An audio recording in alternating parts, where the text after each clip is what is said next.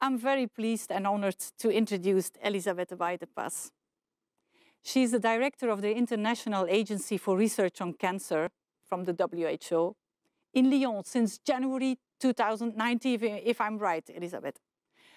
For many years before, and I think that you really have a very splendid CV, you were Professor Medical and Cancer Epidemiology at the Karolinska Institute in Sweden, but also you have many connections with Norway, with Finland, with Brazil, with every. 3 years before your entrance at the IARC, you were head of the research department of the cancer registry in Norway. And last but not least, 2 weeks before your start at the IARC, we were sharing a taxi drive. I don't know if you remember. It was in the very beautiful Piedmont region, and we were discussing a bit the nice wines there. But we also discussed the crucial role of the cancer registries for the future. So, in fact, Elisabete, I cannot say but that you are very well placed. You're the right woman on the right place now at the right time to speak about the urgency of the cancer problem. And especially also what you promised, to help us give visibility to the cancer registries and their role. So please, Elisabete, the floor and the stage is yours in space. Thank you. Thank you so much for having me today. And it's really a pleasure and an honor to be here. And I will try to share my screen. So let's see if this will work out. There we go. And then I will put it in presenter mode. And I would like my colleagues to confirm that you can see the screen properly. Is that working fine with you? Yes. Okay, great. So thank you very much for giving me the floor. And I will do my best to try to put in evidence the fundamental importance of cancer registration in Europe and worldwide. So, but before I go into details, I would like just to say a few words about IARC and what we do there, because maybe not all colleagues know what the International Agency for Research on Cancer is about. So IARC is focusing on several initiatives to enhance cancer prevention worldwide.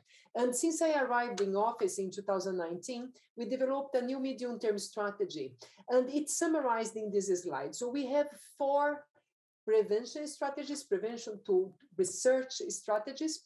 The first one is to monitor the global cancer burden. The second one is to do research to understand the causes of cancer, and then to evaluate and implement preventive interventions, and then to disseminate broadly the information, including to stakeholders and to policymakers. And here I include the whole series of books we produce, the IARC monographs, the IARC handbooks for cancer prevention, and the IARC Blue Books, which is the main book on pathology worldwide, which is updated all the time. And then we have developed 3 emerging priorities, which is areas that we want to focus in the years to come. These are evolving cancer risk factors and population in transition, implementation research, and economic and societal burden of cancer. So data and cancer data is really the cornerstone of cancer control. Data is absolutely essential to base our actions and to decide which groups should be targeted with different approaches. A population-based cancer register collects all reportable cancer occurrences from multiple sources in a defined area, and then summarizes this information in a comprehensible way to guide action. So at IARC, we take cancer registration as really one of the most important activities that we can do.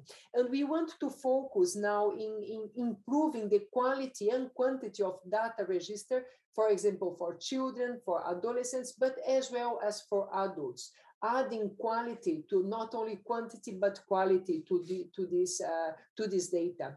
So we have at IARC quite a focus in low and middle income countries where data in cancer registration is lacking mostly. So we have developed an initiative which is called the Global Initiative on Cancer Registration, where we support countries across the globe to collect data, to control the quality, and then to collate it across countries in a comprehensible and comparable way.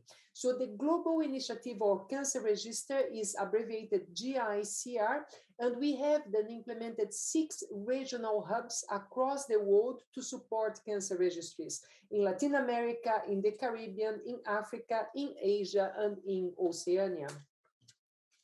So we try then, after collating all this data, to disseminate it as widely as we possibly can. And here I show an example of the Global Cancer Observatory, which is an interactive web-based platform comprised of multiple subsites. We have the Cancer Today subsite that updated the Global Can 2020 estimates, including data from 185 countries for 36 cancer types. And we have, of course, published the summary of this information in the Journal for Clinicians, and it's widely available free online for you to consult. We have also developed the Cancer Tomorrow subsite, which provides tools to predict the future cancer incidence and mortality by 2040, and has been updated to incorporate user-defined trend-based projections for cancer across the globe. Then we have the Cancer Causes subsite that provides estimates on the population attributable fraction for major cancer risk factors, for example, smoking, smoking tobacco, alcohol consumption, overweight, obesity, and so on. The new addition to this website is alcohol consumption, and it was added in 2021. And we did this in collaboration with the WHO offices, in particular the WHO Office of Europe, because alcohol control is one of the major objectives for the European Union and European countries in the next years. We also added in this website the cancer survival, which is continuously updated to incorporate the most recent cancer-specific results from numerous sites. So to establish research priorities, we must really understand in depth and be able to describe the global cancer burden. So let's have a careful look, what is the most recent compiled data that we have. And these are available in the Global Cancer Observatory and in the Global Can database. And it indicates that in terms of incidence, we will have almost double the incidence or the total number of cancer cases in the next 20 years or so. So in year 2020, we had 19.1 million new cancer cases, and we expected to have 28 million by 2040. These figures are really alarming, and I think it's a clear sign that cancer prevention is a priority worldwide, and we should be really working together with our governments to implement cancer prevention as soon as possible, because we cannot sit passively and wait for these numbers to hit us.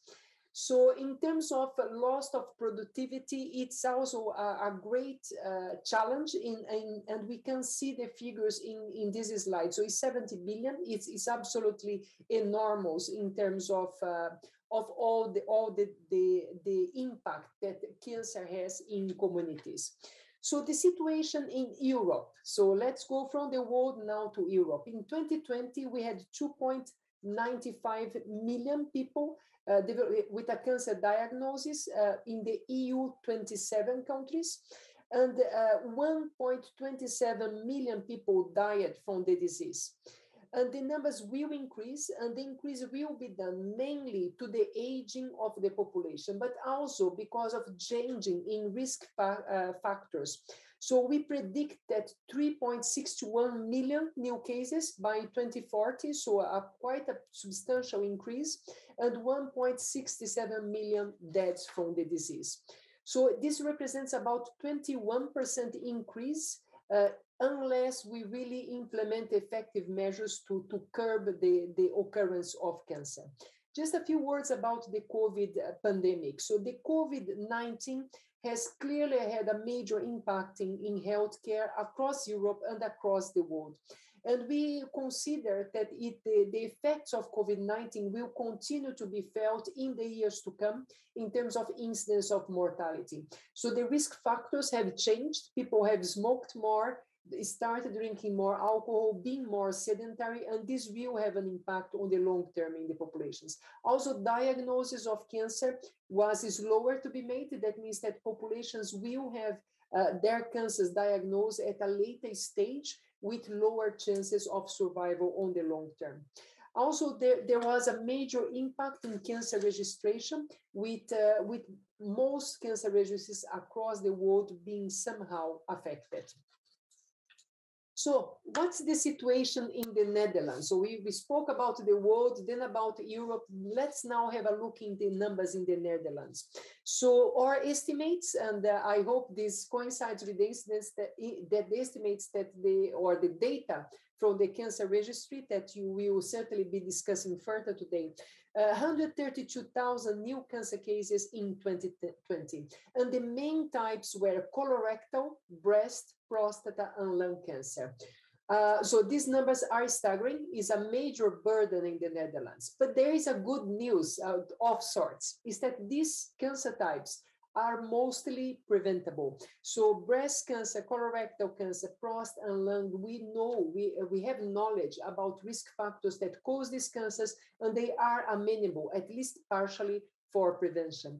Also, they are amenable to screening and early detection, and they are treatable. And if treated early, patients can indeed be cured. In terms of mortality in the Netherlands in 2020, we had 49,000 cases, so almost 50,000 cases. And the main causes was lung cancer. Again, for lung cancer, we know it's smoking. The vast majority is smoking related. And there is one way to curb this is to make people stop smoking. But also, even if they are detected with a lung cancer, stop smoking at diagnosis also increases the probability of surviving very substantially. So in terms of predictions, so we predict 171 new cancer cases by 2040, and there will be circa 71,000 deaths from the disease. And this represents a 31% increase in the overall burden of cancer if we don't implement preventive measures very, very soon to curb these numbers for almost 40 or even more, 40% or even more. So cancer data tell us that the cancer burden globally and in Europe and in Netherlands is increasing, and there is a massive societal burden. So cancer registration data guides us to act and to act fast. And what our research indicates is that the major causes of cancer in Netherlands, in Europe, and worldwide are tobacco smoking, alcohol consumption, overweight and obesity, and infections, for example, with HPV, human papilloma virus, which is amenable for vaccination to be prevented. And these are really the population attributable factors, fractions that I'm showing in this slide, indicating the percentage of all the total burden of cancers that could be prevented if we would tackle these risk factors in a more effective way. We did these estimates based from France, but they are replicable for Europe and basically the same with very small variations. So there's a great potential for prevention, and so our destiny in a way is in our hands to do something with this knowledge and implement control on the ground. And cancer registration is absolutely fundamental also to control and to measure and to show progress in curbing the cancer epidemic. So the European Union is also has quite a momentum at this moment regarding cancer. So the EU missions have been a task force of the European Union Horizon Europe Research and Innovation Programs for the years 2021 to 2027. And one of the missions was a mission on cancer. Actually, it was the only health-related mission that we were asked to develop. And the idea is really to develop very concrete solutions to propose to the European Commission to target their efforts in the years to come. And what the cancer registries community proposed to the missions and that was adopted is that by 2030, more than 3 million lives could be saved by living together and better if we would act together as a community to curb cancer. So, and the priorities, the pillars of priorities were more prevention, better treatment, more lives saved, and better quality of life for patients and their families when living with cancer. In February 2021, the European Commission also published the European Beating Cancer Plan, which sets Europe's approach to prevention, treatment, and cancer care. So the European Beating Cancer Plan and the European Cancer Mission complement each other. The European Beating Cancer Plan is sort of the political platform and set the goals for governments, while the mission has a very strong research component, but also implementation on the ground. So altogether, a great momentum in Europe, a lot of attention being paid to cancer, and this opens the door for the cancer registration community to thrive, to show their value in creating and making clear the importance of cancer registration worldwide, and in particularly in Europe, for action and for measuring the impact of our action. So in short, I think we can really not tackle the cancer problem just by treating patients. We need to first understand the geography. Where are the cancer cases? Which cancer types there are? What do we expect in the future? And can we prevent them? And if so, how? And for the cancer types that we don't know how to prevent, we really need to speed up the research to understand better why these cancers develop and what we can do about it. And cancer data are the absolutely cornerstone of cancer control. Data is to be used for action. The value of the data is to guide action. And this is really one of the fundamental pillars of our activity at IARC, but for each and every cancer registry in the Netherlands, in Europe, and globally. So high quality cancer registration should definitely be the basis for implementing evidence-based cancer control programs.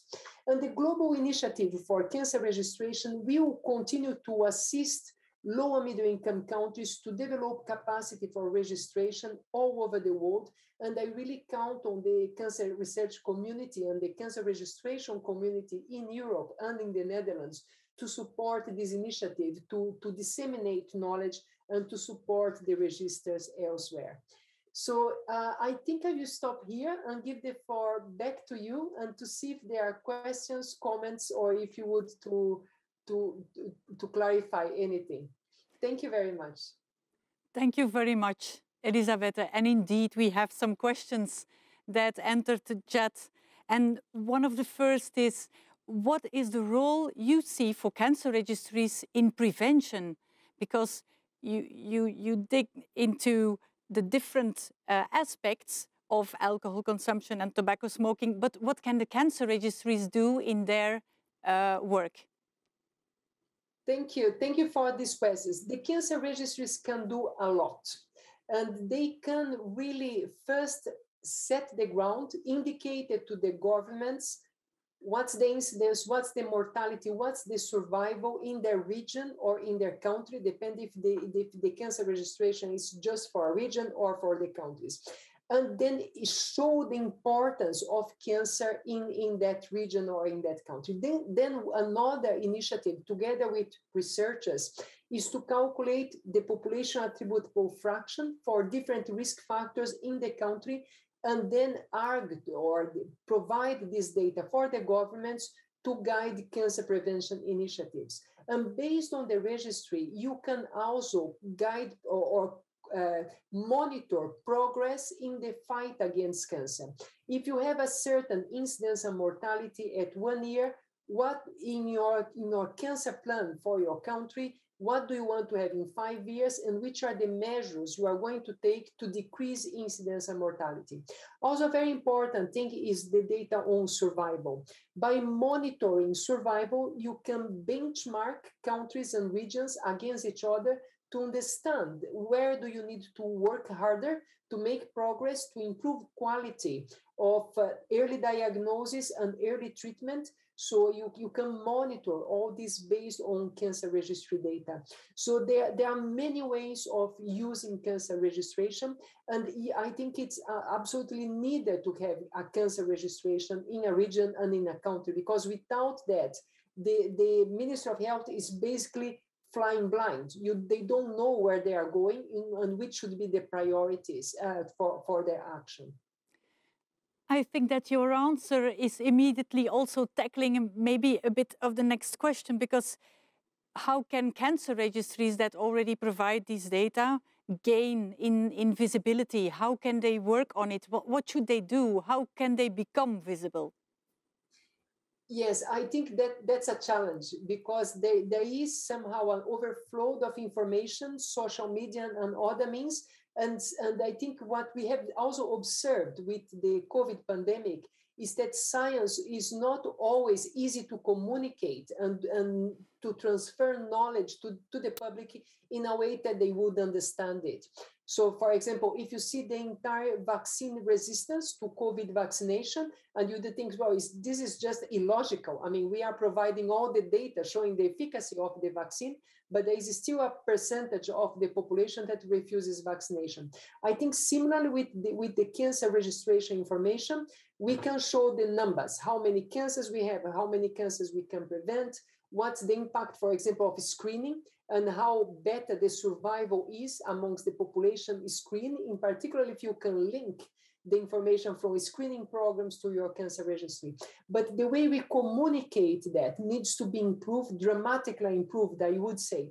And I think we really need to associate ourselves with other professionals which are specialized in health communication or public health communication, or simply in communication per se, because epidemiologists or cancer registry staff is not necessarily specialized in how to communicate science, and it's a major challenge. And I think there's a lot to be learned by joining forces with professionals of communication in that regard. Thank you. Communication is indeed one of our challenges, and I think that is really a challenge for every cancer register. And what about cancer registries can really very differ in quality and quantity that they are presenting, and how should we even go further in collecting data, for example, more on stage and treatment, because we have that balance between the differences of the cancer registries? Should we improve quantity and be complete? Should we go on with the cancer registries that are well equipped to move on with stage and treatment, for example? What is your opinion about it? Yes, in short, yes. I think stage at diagnosis, it's absolutely fundamental. And also patient-reported outcomes. I think cancer registries, as in the Netherlands, that if you have the possibility to include for some key cancer types, patient-related outcomes, this is very important, because it will guide you in the amelioration or improving the system. So not only, I mean, the traditional information that we collect in cancer registries is absolutely fundamental, but I think stage is very important to be able to understand survival and to identify holes in the system where you need to improve, but also patient-related outcomes. Another very important thing is to incorporate other databases in the register or make them linkable. Linkages between different databases, for example, screening databases and vaccination databases, because this will again guide you to how to change public health practice for the benefit of the patients and the population in general. Yeah.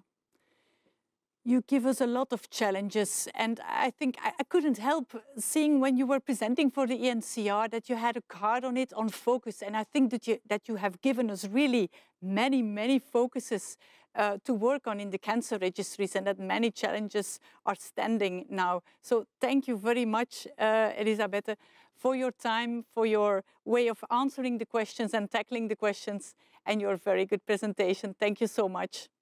My pleasure. Thank you. Bye. Bye.